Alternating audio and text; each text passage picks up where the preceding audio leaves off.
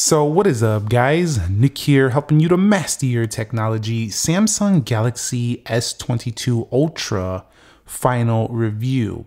Now I might be trading this in for the S23 Ultra that is launching later today, so do stay tuned for my S23 content coming here to the channel soon. But I gotta just talk about this for a final time.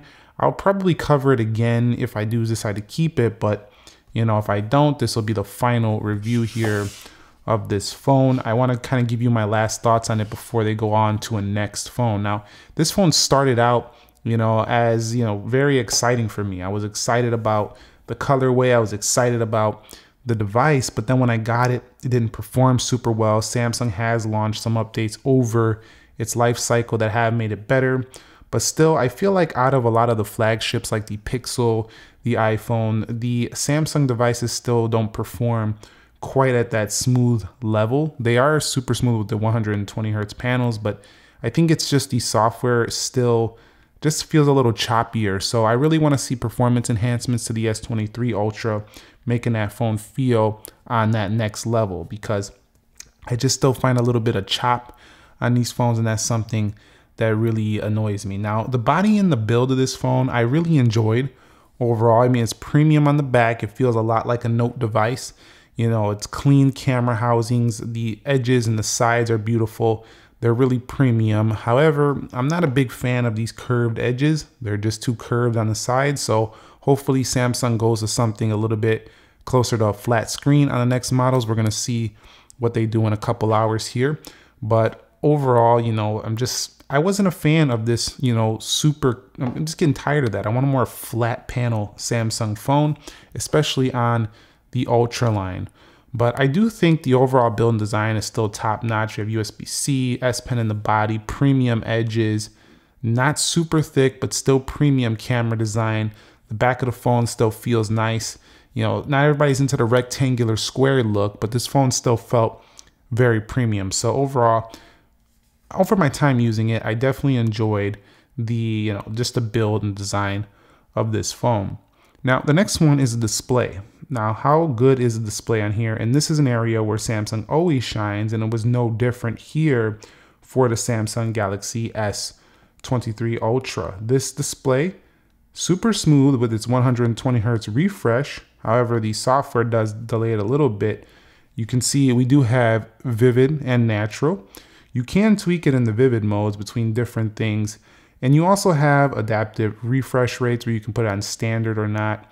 And overall, it gets very bright. And one of the major things about S22, they increase this brightness where you could put on extra brightness and really take advantage of the full brightness of the display. Because they'll advertise a really bright display, but then you couldn't take advantage of it before. But with the S22 Ultra, I was able to do that. So definitely enjoyed that element of the phone. Just a really nice, sharp, vivid panel right here. So if you're into that, you'll like that. Also, of course, with Samsung phones, you have the ability to tweak them down to full HD or go into their max resolution. Of course, the sharpest visuals do show or use the most battery life, and that is absolutely true. I noticed my battery life. We'll talk more about that later, but just a lot you can do with the display here, and having the S Pen does allow you to really take advantage of the larger panel. Although I'm kind of enjoying the S Pen experience on the Fold now because it's just more canvas. But this is still a very nice experience because you don't need an extra bulky case to put the S Pen in, and it just feels nice to write on. So Samsung nailed it with S Pen. And this just feels classic Note device. One thing I also like more about this is the screen. It feels a little nicer to write on because the Fold has that plastic inner display, so it feels a little bit like, it just doesn't feel as natural. Here it feels really nice, so definitely I think you will like the S Pen experience if you do take advantage of it. Although I found that sometimes it's just more, hassle to write that stuff down than just type it. But at the same time, having the ability to do artwork, AR Doodle, I mean, the S Pen, the pen up community is awesome. It's a really relaxing way to, wind down and do some drawings, do some coloring. So really like that. And there's a whole community, a thriving community of people who do different artworks in here and stuff. And I love to look at those, see what they're popping off every day. And you'll see that lots of different things. This kind of eliminates the need for a coloring book. So really did enjoy that with the S Pen as well. Now, I also want to talk about the software. Samsung software has been pretty similar for a while. They are making experiential updates all the time to One UI 5.1, 5.0, you know, all these softwares that they're coming out with, just the next iterations of the One UI software. But One UI really just brings everything in the kitchen sink, every type of feature that you really need and want, but also not quite as cluttered and nasty as the TouchWiz days when it was just kind of like just all over the place. Now it's a lot cleaner. We have a lot of nice features in here. You even could change the processing speed to optimize maximum, however you want. Still that classic customization that you love from Samsung devices. You can still theme out the phone down here. Pretty cool, easy without having to going into the Play Store. It makes it a fun experience overall. And then of course you have one of the best things about all Samsungs mostly is DeX right here. Now, when you actually use this, it eliminates the need to go buy a computer. You just need a keyboard and you just need a monitor. I mean, that's pretty dope. You know, it could save you tons of cash if like that's something you want to do. You want to just make your phone your primary computing device. DeX has been awesome. And I think it's a real reason to consider trying out a Samsung phone, especially if you don't have the means or you just don't want to, you know, deal with separate computers. It could really minimize your life down to just the smartphone that's in your pocket. That's pretty cool touch overall, I would say. Definitely a way for more people to get onto the computing experience.